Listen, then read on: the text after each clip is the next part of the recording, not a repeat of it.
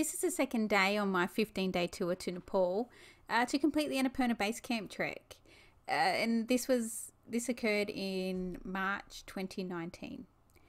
So this morning starts nice and early due to the change in time zones. Sydney is a little bit ahead of Kathmandu, so I'm able to have a sleep in without really getting a sleep in, which is fantastic. The sunrise is absolutely beautiful, and I'm able to view that from the window of my hotel room. I get dressed and head down to the dining area for breakfast, which consists mostly of buffalo sausages, fried potatoes, curry vegetables, and there was something else. I think it was like a bacon or a ham, but it really didn't taste like bacon or ham, so I'm not quite sure what it was. But it was all delicious. And one of my favourite things about travelling is trying out new food. So today the local tour company that Webjet used, Outfitter Nepal, they organised a tour for the city. But before it starts, I head out to the streets of Thamel just to, soak up the atmosphere a little bit. I also need to exchange some foreign currency. So Australian dollars are readily exchanged. You don't need to exchange from Australian to US. So you can exchange to the Nepali rupee. That's fine. You can just straight exchange Australian dollars. And I also wanted to pick up a SIM card so I'm able to send messages home easily. The streets of Thamel are alive with people, even though most of the stores are still closed at this hour. So soon enough, it's time to go back to the hotel to await pickup. Before we head off on the sightseeing tour, we meet our guide, Sudeep, for the trek. He goes through all the relevant information with us, as well as supplying maps of the Annapurna region, which I just want to pore over because I love maps. There are 7 people on this trek. There are 5 of us Australians, and there's 2 from the US as well. So we head off in our van that's been organised for us. The first stop on the sightseeing tour is Durbar Square, and I'm so excited to be visiting here as I've seen so many videos of it, and I just want to immerse myself in the city. And also because it is a UNESCO site and I can tick it off my list. Firstly, we go to the Kumari Gar to see the goddess Kumari. This is a Nuar child that's been selected as an incarnation of goddess Talaju.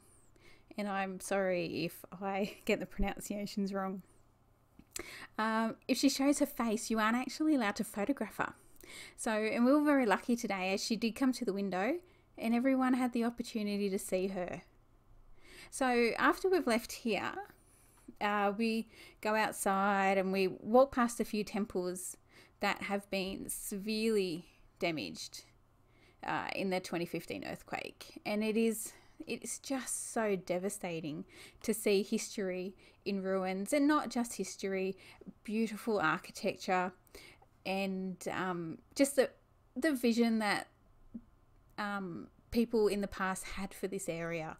And just to see it in ruins is really sad. So we do walk around and have a look at the amazing buildings and temples.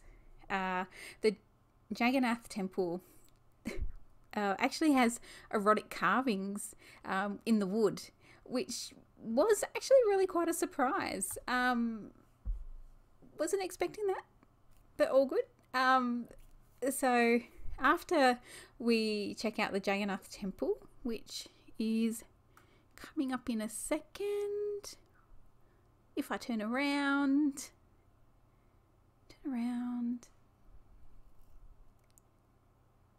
there it is there. So after we've had a really good look at this particular temple, we head into the old palace, which is, I'm pretty sure, part of that white building just there. So even though a lot of these buildings have been damaged, you can still see their beauty.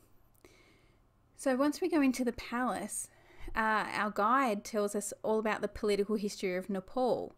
So these are things that I weren't aware of, and it was very interesting. And the country has had some political turmoil, so you know, it was just really interesting to hear about how they've gone from a monarchy to a, I don't know if it's a democracy. Anyway, it doesn't matter. It's all, it was just all interesting nonetheless.